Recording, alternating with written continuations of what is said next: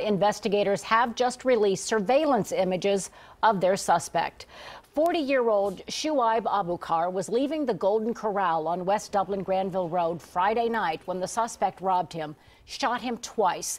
Police have been following up on tips all week, but they hope the new pictures will help lead to an arrest. NBC4's Dan Perlman has been working on this story from the very beginning. He's back at the crime scene tonight with a closer look at those new pictures.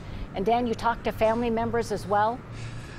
Yeah, I absolutely did. You know, it was 6 days ago. Shuaib Abukar was shot and killed in this parking lot right outside of the Golden Corral. Now an apparent break in the case. Take a close look at these pictures. This is the man police are calling a suspect in Shuaib's murder. Officers say he's wearing a red Ohio State sweatshirt or hoodie. Those pants are Ohio State pajama bottoms. Right after these pictures came out, I did speak with Shuaib's uncle. He has a very strong message for this man.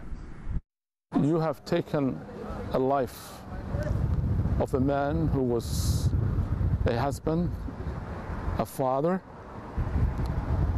If you have a decency, please come to the police. Give up yourself. You can run, but you cannot hide.